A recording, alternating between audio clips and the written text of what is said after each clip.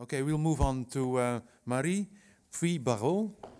She's a major thought leader on workplace innovation, and she will talk about well, the role employees play in making our workplace more sustainable. Where's Maire? Okay, you have a mic, Maire? I have the mic, yes, it's working. And I need the click. A clicker, there you are. Good luck. Okay, great, thank you. Thank you, and thank you for hanging around. 2 more presentations to go, and we can all enjoy the last break. I'm really pleased to be here today to share with you the result of a study which I have carried out with the Royal College of Art, with Jeremy Meersen, who's sitting here in the audience, for the last 2 years. And the project has been extremely successful in terms of giving us a fantastic understanding about sustainability in the place and how much we really need to pay attention to the value of having a sustainable way of working. And when we started this study 2 years ago, we were not really sure about where we were going with Jeremy. We really needed to build an understanding about the definition of sustainability, also building an understanding about the expectation of end users from a sustainability point of view. So as a company as Johnson Controls, I work into the building efficiency group of our business and the group called Global Workplace Solution, where we deliver facilities management solution to our customers around the world. And clearly the question of sustainability is still very high on the agenda. On the other hand, Jeremy and his research center, the Helen Hamlin Center for Design, concentrate on health and patient safety lab, age and ability lab, but work and CT lab. So they were really able, in partnership with us, to come up with some great understanding about where we're going in terms of addressing sustainability in the workplace. So the 2-year partnership has now been completed, and what I'm going to be presenting to you today is a summary about the key result, including first of all the model that we have created around sustainability culture. Then I'm going to touch on quickly some survey results about what we've learned from the respondents to our survey, and I'll finish by showing you the engagement toolkit which we have developed as a final product of our study. So let's first look at the model. The first stage of the study was very much trying to understand where we are and trying to make sense about what it is about being sustainable in the way we work. We traditionally know the definition of sustainability in terms of tackling energy efficiency, in terms of reducing CO2 consumption. But when you talk to end users, they have different expectations about being sustainable into their working environment.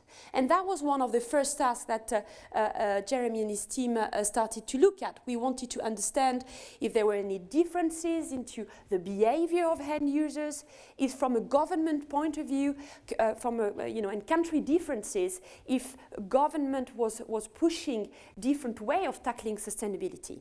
So all of that formed the initial shape, of our study. But more than anything else, what we really wanted to come up with was a very simple model and methodology to enable you as end users to understand where you are in terms of being green into the way you work, into being sustainable. Now, 94% of respondents out there from a study are telling us that they want their employer to go beyond environmental compliance. 94% out of 10,000 respondents, by the way. And many organizations have different way of looking at how to address sustainability. So our study started by really shaping out, defining sustainability, understanding what are the different type of cultures. We've identified 4 different cultures, which I will describe very briefly afterwards: campaigners, housekeeper, pragmatist, and libertarian. And all depends on your involvement as an individual and also the involvement of your company. So everybody is, of course, very different into the way they understand sustainability and participate to being sustainable into the way they work. But each of us have really something in common. We want our employers and ourselves to engage into being more sustainable, at work. So that statistics was really the starting point of the whole study. Years ago, I carried out that very large-scale survey called Oxygens, where I asked the Generation Y and other generation to tell me about how green they wanted their employer to be. And the statistics out of the 10,000 respondents was this one: 94% are expecting their employer to go beyond environmental compliance. 94%. So we really need to tackle sustainability in the workplace very differently.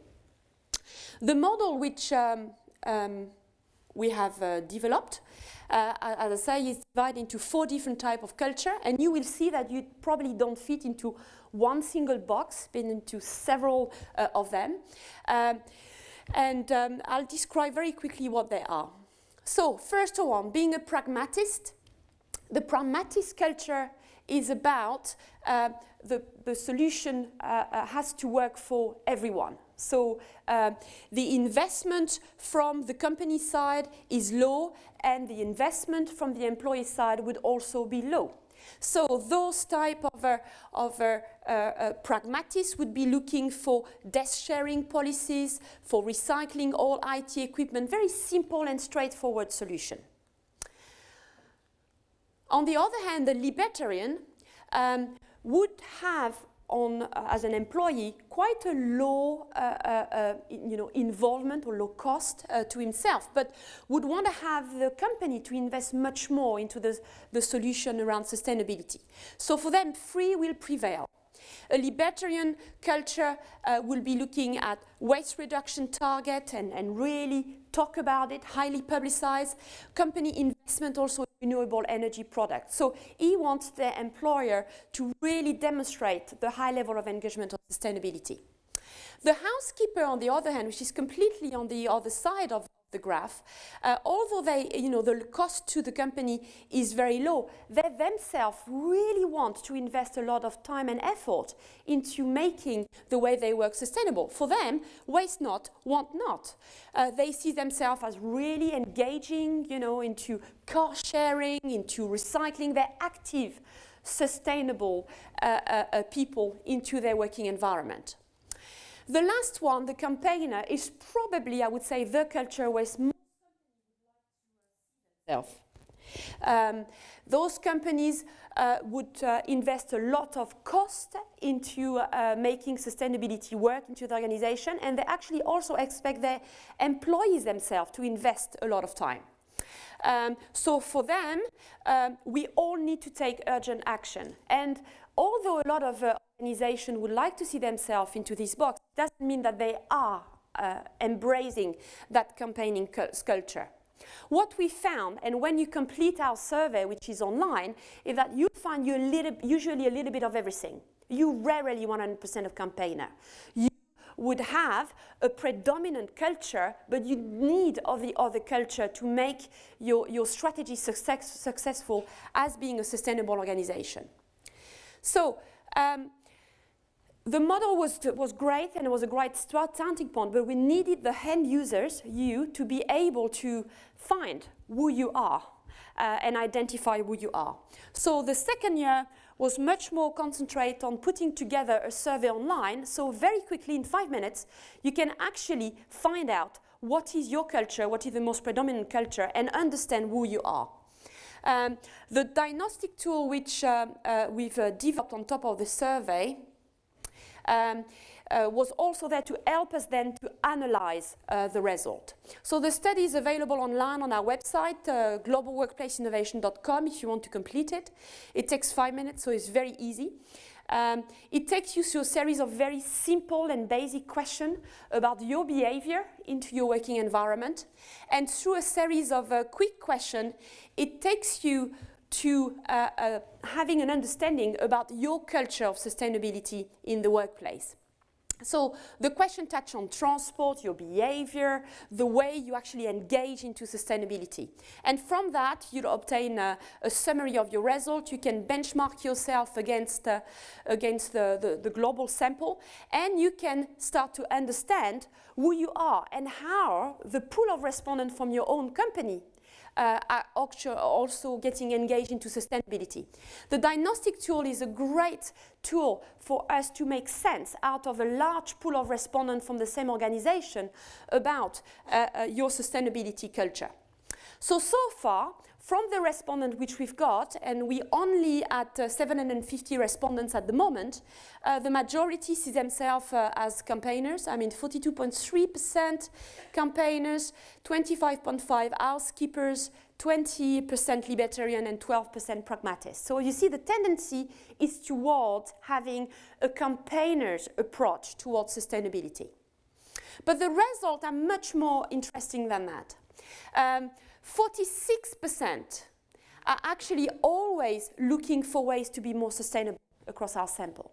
So the level of engagement of employees into being sustainable is really high compared to the rest. 83% actually believe that sustainability should be embedded in the business. Okay, and sustainability, and from the study, the strategic discussion which we had with the organization who participated to this study, we found out that the level of engagement has to come from both employees and company, but that it has to be embedded within the culture of the organization itself. You on your own being a good housekeeper and sorting out the recycling bin every day is not going to solve the problem. So hence why we need to have that mix of culture. The other thing that 53% actually are considering the environmental record of an organization when applying for a job. Now, for employers, if that percentage increase with the level of respondents which we have to our survey, and again, it's early stage, should be a real concern. It should really be one of the major focus of employers. If your employees are starting to put their nose into how good you are environmentally, and I'm not speaking about just being BREEAM compliant or LEED compliant, about your level of engagement into society to be more sustainable, we really need to pay attention to that. The final statistics is around who should take the lead. Now, 83% strongly agree that they should take the lead, that employees themselves should highly be engaged. And you will see this is something which has been really reflected into the way we design our engagement toolkit toward the end of this study. So, actively engaging employees. It was our main focus for the final part of this study. And the engagement toolkit came together probably toward the end of September, if I remember well, so it's still fresh in our mind. And we've only presented it a couple of times, so far. But what we're trying to put together is a very simple step-by-step approach to make you address sustainability into your workplace. Let's look at the last video on the engagement toolkit and what it looks like. It's designed as an electronic document. It's divided into 5 different stages, starting by understanding, who is your organization, who are you as a company and as an employee, and then evaluate, your level of engagement. So the survey would be part of this. Understanding also the level of engagement that your employees are able to commit to and make sense out of that. We try to keep it, again, as simple as possible. The second one is very much on creating a roadmap and understanding, okay, what are the different steps? What are your priorities? What are your opportunities into putting together a strategy? So the roadmap, again, is very well structured into the engagement toolkit. Understanding how you're going to be deploying and creating a communication strategy around it, dividing again into 4 stages, like motivating your employees, tailoring your approach, communicating to your employees. There's a great series of examples also which we collected from the company we spoke to. Oh, stupid. I pressed the button. Can you start the video again? Do I just... One side by engaging actively employees into the process and engaging also managers into helping to build that process.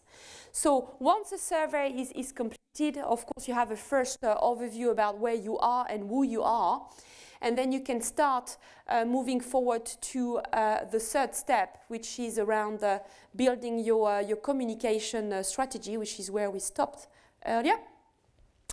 And again, for each of those stages, you have access to real example and case studies from our partners. So motivating employees, tailoring your initiative are really at the core of the strategy. And already a lot of you would have done something on sustainability, yeah, on that aspect. The final stage is very much about launching and re-evaluating, you know, and feedback, collecting feedback, you know, from your employees through the engagement process. Again, very visual output as much as possible. We found out that companies needed to really engage their employees into the process rather than just launching a strategy and let it happen. I think the fact that we need of a long-term strategy is extremely important. So giving us feedback also is often something which is neglected, and yet employees are really asking for it. So the electronic tool is very simple and straightforward to use. We put a focus on making sure the strategy was easy to use, very well structured, where we provide very simple solution to collect information, a large number of individuals into the working environment. There's a whole series also of workshops and initiatives which you can launch in order to build the strategy, in order to find, you know, the right solution which is adapted to your business. And from a communication point of view, a very simple example, very often we're trying to overcomplicate the way we communicate to employees. And we found out from our study that actually the most simple solution work the best. So visualizing, engaging and giving feedback, not hesitating to actually tell about the success, you know, of the strategy to their employees is extremely important.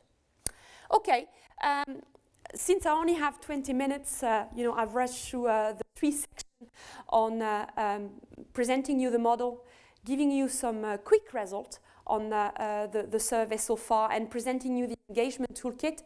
I invite you to come forward and speak to me afterwards about getting more information.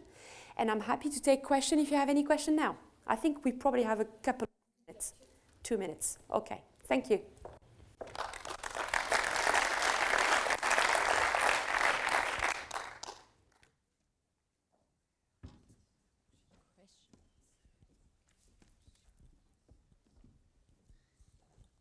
Thank you. Sorry, quick introduction. My name is Linda van der Sand. You asked the question how people perceived sustainability. Did you define sustainability when you asked that question, or did you use a list of examples of behaviors that people could engage in? Actually both. We spent the first part of our study to defining what sustainability meant from an end user point of view. And that really drove us towards not one single definition, but identifying those different cultures. I think more than a definition, it's about culture when you talk about sustainability. Hence why we formulated that model, which was all the interpretation of our investigation around defining sustainability. Okay?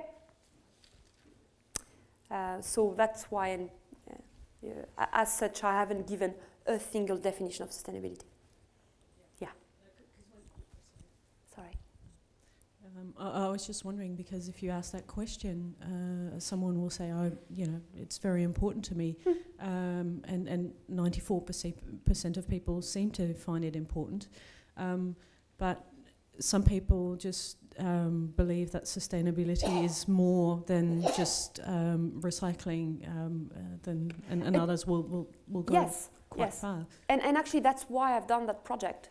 Because when I saw that statistics of 94%, to be very honest, I was very skeptic. I was like, how come 94% want their employer to go beyond environmental compliance? So I tasked Jeremy to actually find out. And that's it's by digging into the study that we came up about issues around cultures rather than just sustainability. Okay. Thank you. Okay. Yeah. Thank you very much, Marie. Thank you.